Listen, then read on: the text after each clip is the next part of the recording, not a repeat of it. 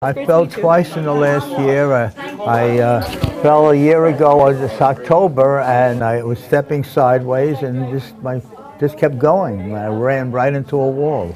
Hit this right in here. As we age, intuitive movements like standing and walking may become more difficult, and that's why seniors like Hank are stepping up to the Stepping On program.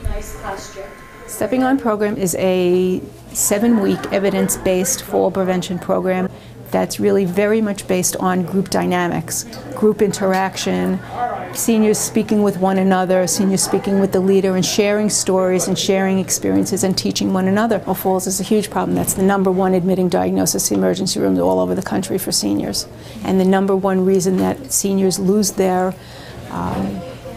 ability to live independently. Though Hank is very fit and works out almost every day at his local Y, with falls it can take just one misstep. That's why he came to the Stepping On program to improve his balance.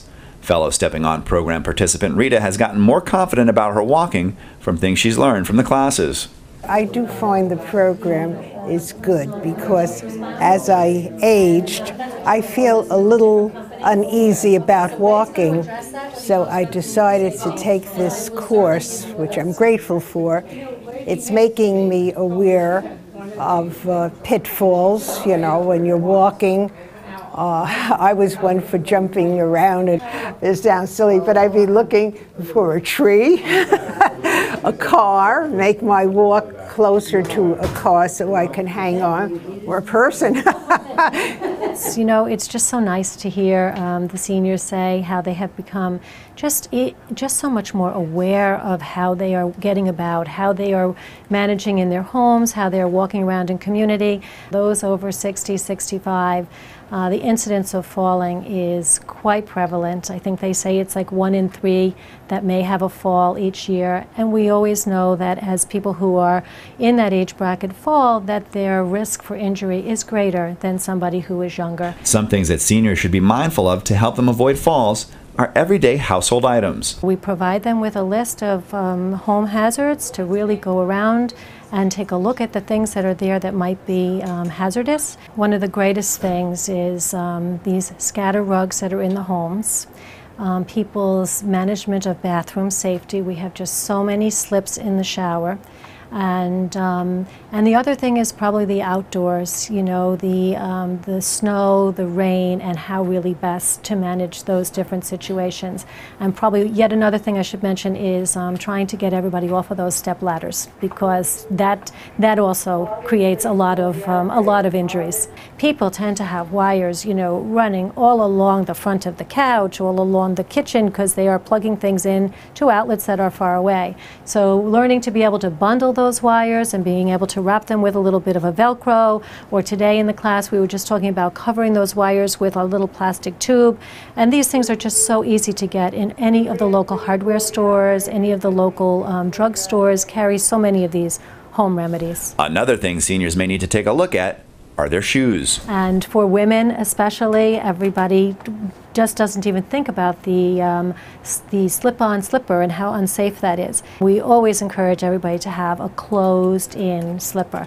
Sometimes medications such as sleep aids, antihistamines, and anti-anxiety pills can cause some seniors to become unsteady. We do spend one whole session with a pharmacist coming to speak to the group about reviewing their medications, making sure that on their annual visit to the doctor they have their list, they're going over what they're taking. We likewise always ask and suggest that everybody, if they have a near miss or they have a fall, that they report that to their doctor, because that would be a heads up to really take a look at the medications. Using a source of light at night and creating a safer space in the shower is also critical. One of the things that they do when they age in place is they become so familiar with their environment that they don't feel the need at night to turn on a night light or turn on a bathroom light, that they just feel that they know everything because they've been living in their home so long. One of the most important things is in the shower, they should have grab bars on the walls, definitely grab bars on the walls, and a mat, a non-slip mat that sticks very tightly to the bottom of the bathtub or the shower. And when they come out, that they shouldn't step on a tile floor without some kind of a non-slip or non-skid rug. Ray Smith from the Health System Center for Emergency Medical Services teaches the seniors about being aware of their environment. So I talk about going out into the community and crossing streets, traveling through parking lots. What are some of the aspects of safety that they need to consider? Well, I think the most important one is that they don't rush. Many times there's cracks in the sidewalks, stepping off a curb, something simple like that, where if they're not paying attention or planning ahead, watching where they're walking, they could end up, falling. Probably there's some good tactics you should employ is maybe walking with a group of people, maybe staying close to the cars and making sure that people see you. Making sure that you get eye contact from the drivers. Ray also addresses whether seniors need a personal response system. If you're home alone, then you're probably a good candidate. If you have a hard time getting around, you're probably a good candidate for one of these devices. If you've ever had an episode where you've fallen and you haven't been able to get up, certainly that's a reason to get a personal emergency response system. One of the difficult problems is that people won't wear their emergency response system, sometimes their PERS device, in the shower, but they're almost all essentially waterproof. So that's a mistake that people need to understand, that if they have a personal emergency response system, they need to wear it in the shower, so God forbid they fall. We're learning what to wear, not to wear things that you might catch on, learning how to walk, especially on a curb, and I think I've gained confidence. Many wanted to repeat the program this time. It's a pleasure to be on the side of making people safer rather than caring for people as they have broken their hip and broken their shoulders. This is much more satisfying. Hank is feeling much more confident and hopes he will not experience another fall. I think it's fabulous. I'm very, determined, and so while we're walking down Stop and Shop down the aisles and my wife's pushing the cart, I'm doing the exercises that we're taught here. I'm doing one foot in front of the other and balancing and the side step exercise that we're doing down the aisle. So I'm working out as I'm shopping.